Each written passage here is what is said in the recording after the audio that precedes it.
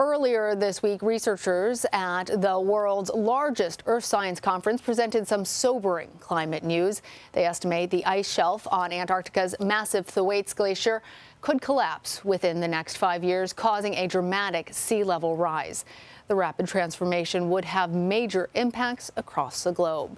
For more, we want to bring in CBS News meteorologist and climate specialist Jeff Berardelli for the first time in person since like 2 years ago, Jeff. It's been a while, yeah. Yes. It's nice to be here, though, I got to tell you. Well, so explain to us what's going on with this glacier, because you were saying during the break when we were talking about it that this is also more popularly known, and the way that many of our viewers might know it is as the Doomsday Glacier for a particular reason. And there's a good reason for it.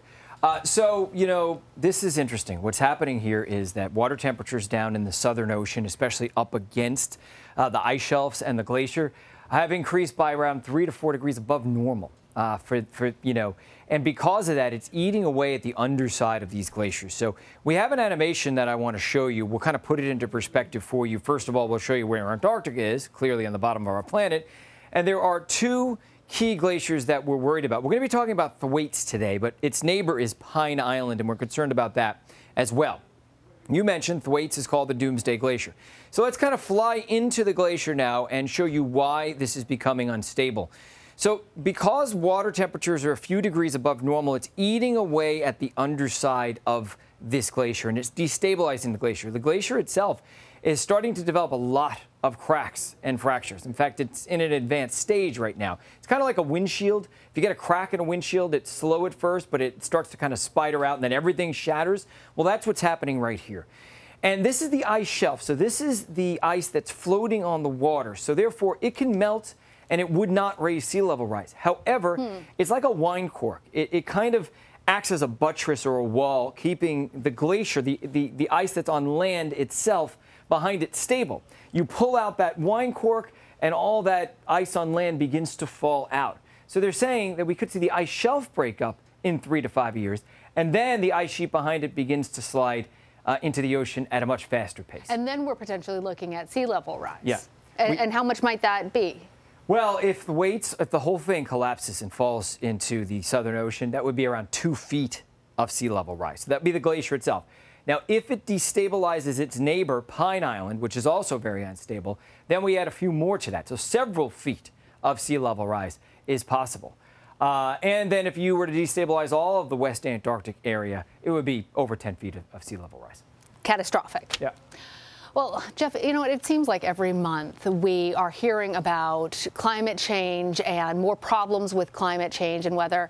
Is this any different? Is this all still part of that same narrative? Give us hope if it's there, and give us caution if it's not. Well, the hope is that we have to solve the problem. That's the hope. We can do it.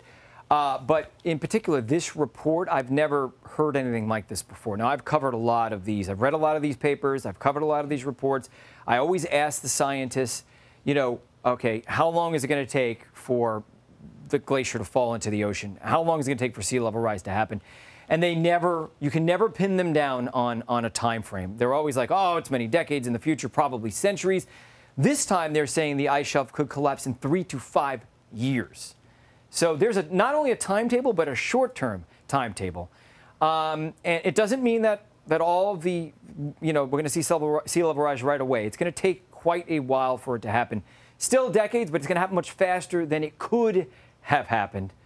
And we're beginning to hit tipping points now.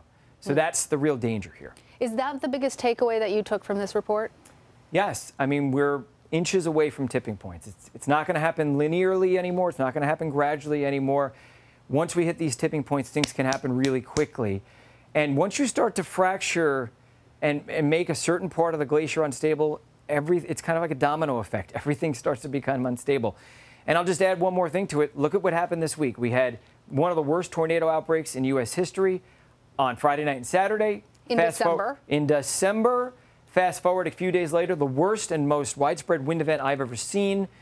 All the meteorologists keep saying, well, we've never seen this before. I don't think we'll ever see this again. And then a couple of weeks later or a few weeks later, bang, another unprecedented event happens. And so they're starting to come fast and furious. We are destabilizing the climate. It will never, ever be the same again. But we can stop the worst of it. We can do it, but we have to really, try hard. And we're not doing that right now. Well, Jeff, I also want to say thank you as you and your family, newly expanded family, we have a little daughter, are moving back home to your home state of Florida. Yep. Want to wish you well and all the very best. It's been a pleasure. It's been so much. Yeah, it's been great. Thank you. Thank you, Jeff. Yeah.